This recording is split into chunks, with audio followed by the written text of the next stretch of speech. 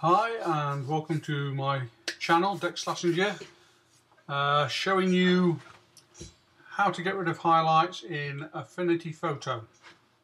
Not Photoshop, Affinity Photo. Okay, the easiest way to do this is to create a pixel layer. I generally change this to average. In Photoshop tutorials about this, a lot of people change it to darken.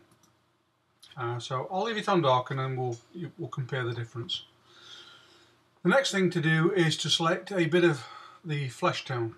So we click on the colour picker tool, and I'm going to click an area just outside of the shininess, probably here where it's a little bit darker.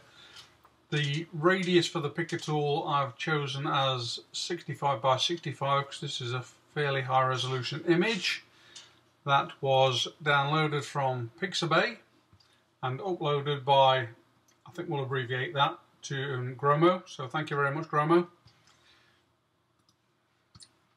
Okay, back to the tutorial. We select the colour, so we click on an area there, and then we click on this and we put it into this left hand side one, which is the stroke, I think. So click on that. We select the brush tool, make sure the brush is down to 0 hardness. Flow and opacity can be at 100%. Adjust your brush size to suit. I'm pressing the square brackets or the squiggly bracket keys here, just to adjust the size, and then just start painting on the pixel tool, on the pixel layer. Okay, so we start brushing.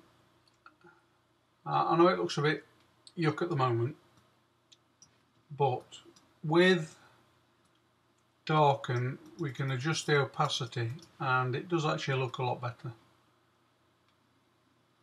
So glossy, glossy, glossy, get rid of that bit there.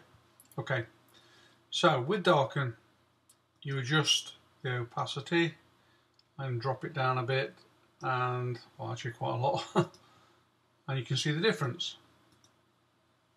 Or you can move it up to 100%, go for average. Well, that's pretty much straight out of the box, but you don't have to adjust the opacity as much, so maybe 60-70%, something like that. And I think that actually looks better than the darken blend mode. So that's it, and that's as easy as it is.